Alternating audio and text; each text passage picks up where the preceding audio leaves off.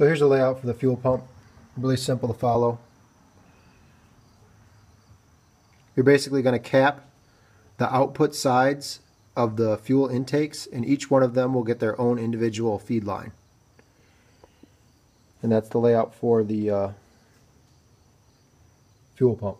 Very easy to follow. The overall fuel system, here's a layout of that. It's a little bit more complicated. The PTO, center, and magneto, those are the location of the carburetors.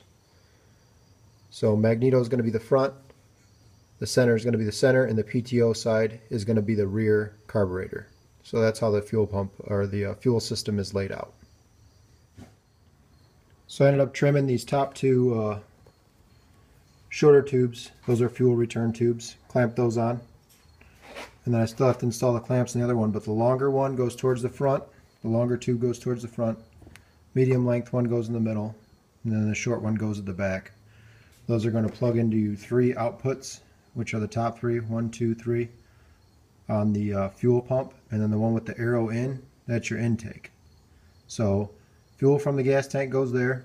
This is your vacuum, which attaches to the crankcase, which is on the bottom of the engine.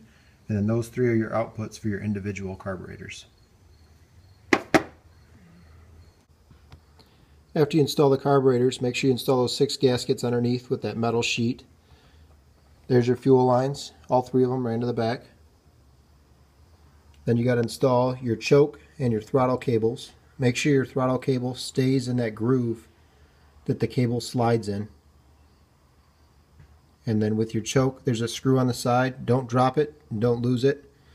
And you're going to tighten down that screw onto the choke cable. After all that's lined up, next I'm going to